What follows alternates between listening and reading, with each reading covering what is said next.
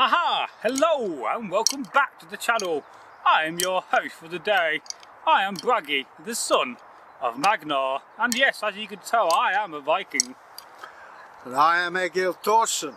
I too am a Viking, and your sound effects for today. Indeed. So what we're going to be talking about then, Bragi? Now today we are here to tell you folks at home, and how are you today? Let us know. A folk tale from Iceland. Ooh. From those Icelandic Vikings. The home of ice and fire. Ooh. Now, our folk tale, and please sit down in your nice comfy chair and get a nice hot drink on the go and get yourself comfy first, is about the Merfolk. Merfolk? What is that? The Merfolk? You've not heard of the Merfolk? No, I haven't. Mermaids and mermen. I've heard of mermaids. Have you never met a merman? Frankly, no. Right, would you like to meet one? Not especially, no. Well, one day, our farmer, as there always are in these tales, and his name was called Thorgrim. Thorgrim? Thorgrim. Yes. Thorgrim the Mighty. He was a very mighty man, and he was very well known for being an excellent farmer. Yeah. And he was out one day in the morning in his field, ploughing, doing some talking. Come along, Daisy! Move! Go along, Smith, move on. And he had a nice couple of cows, and they was ploughing the fields, putting out stones and throwing these stones aside.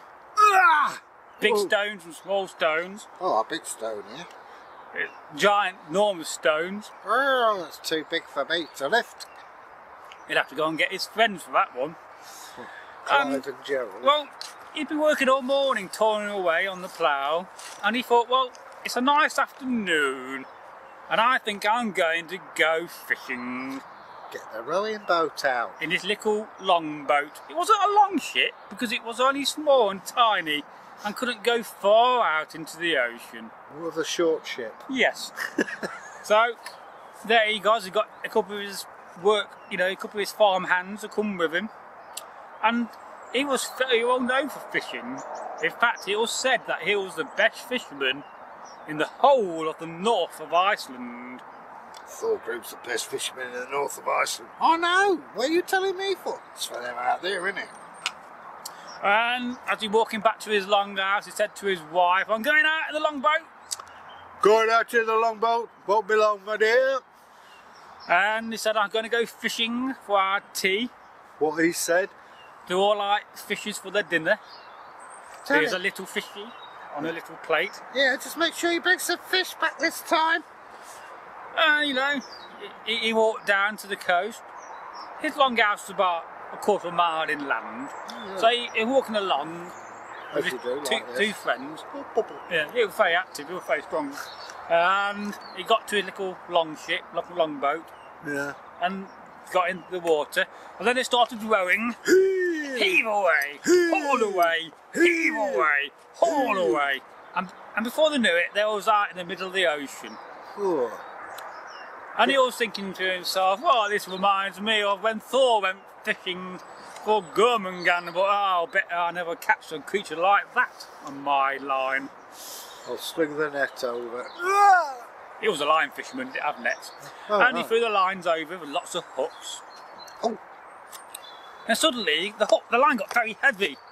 I've caught something! And he was very happy. Yeah, I caught something! And he was trying to put it up, but it was very, very heavy, whatever he had caught. And it took all three men to haul up what they had caught. Come on, boys. Haul away! Oh, heave away! You got a big one here. Haul away! Oh dear.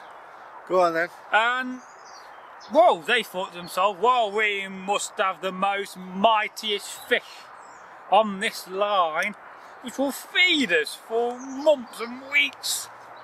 Do me a favour, will you, mate? Get this hook out of me.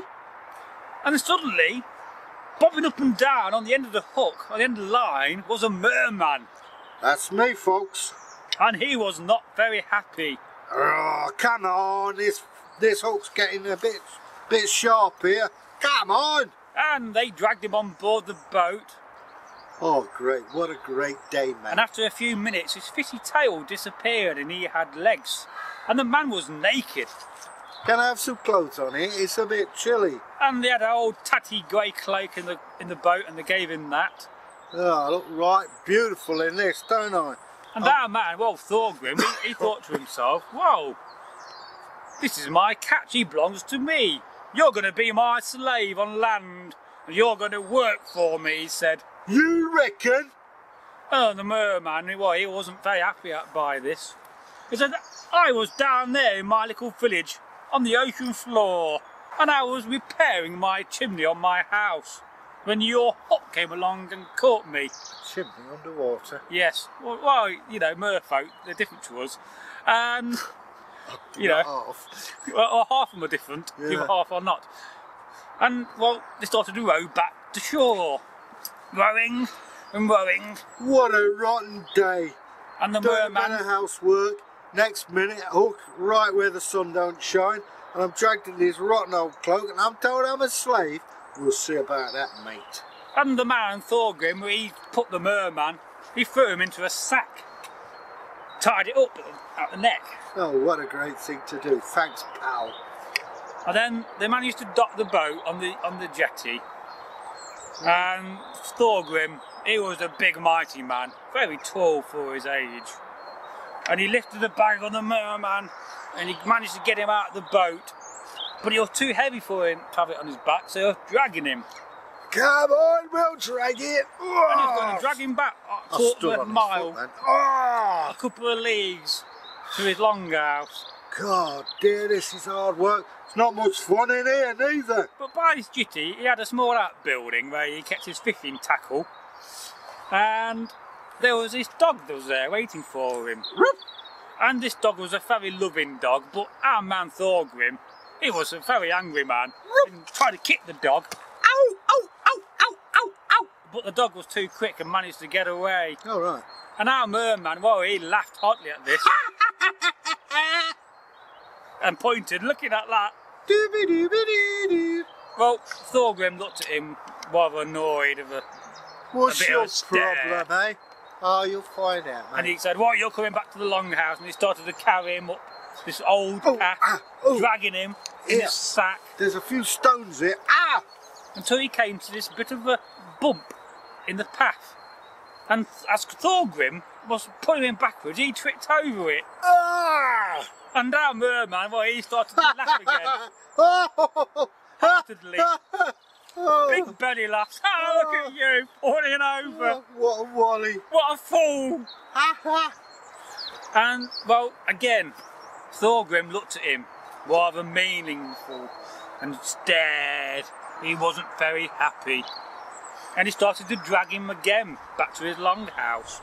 Oh, my back. And he got to his longhouse and his wife came out all jolly. Hello, darling. Get back home, she said. Did you get a fish? No, he said. Oh. I got a merman. Oh, really? What's a merman? Well, then he opened the shack and showed him. Hello, darling. Hey. And there was this mighty, astonishing good-looking fella. Very strong.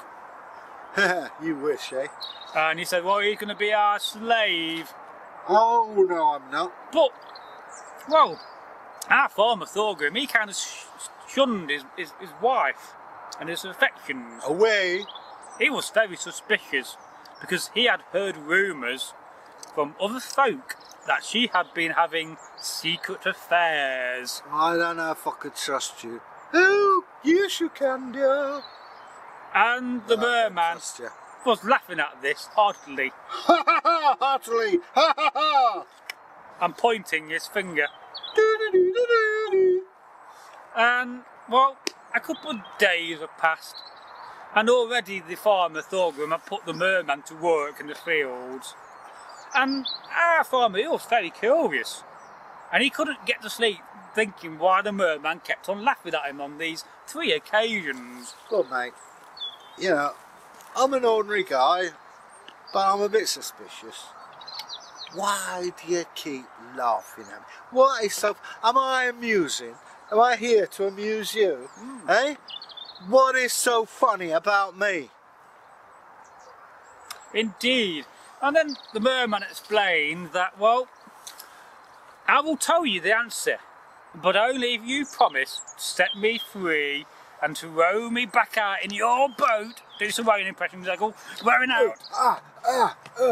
And let me go.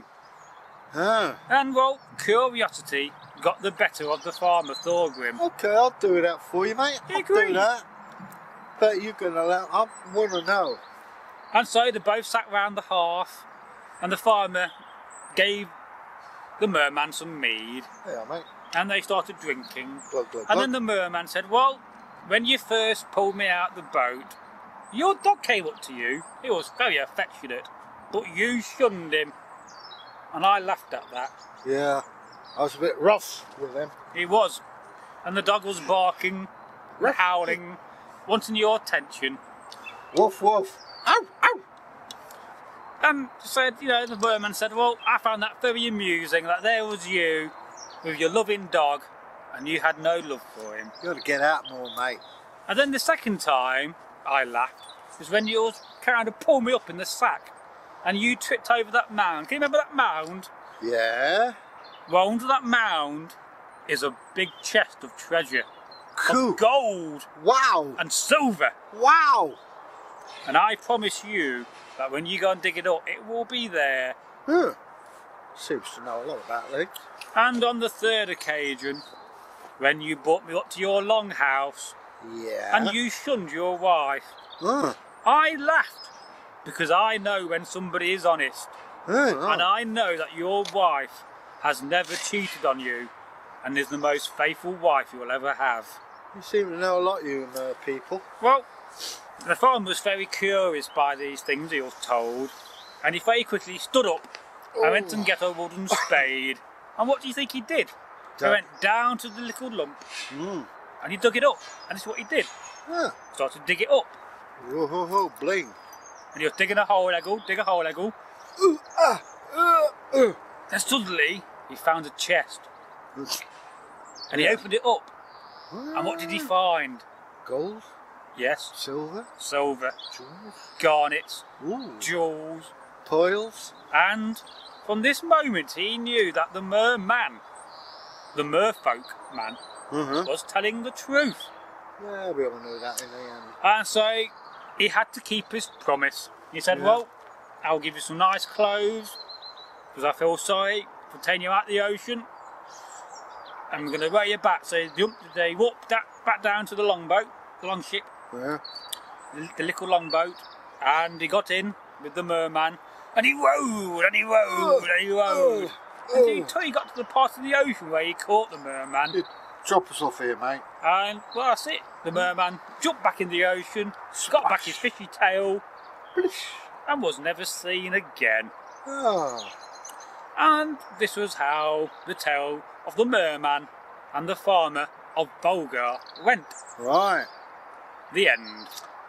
Well, that's an interesting story there. I never knew merfolk had such perception. But, Indeed. Still, every day's a learning day. Yes, and you also learnt that they have chimneys, Egil. Yeah, and underwater fire. Yes, indeed. Amazing that. Would that be volcanic action? Could be. There Now, you go. if you have enjoyed this tale, what should I do, Egil? Well, how about press the if you're new, press the bell in the corner there and leave us a comment. We will get back to you. It does take a bit of time, but we endeavour to do that, and we're interested to hear what you have to say. So I'll hand you back over to Bragi. goodbye. Goodbye.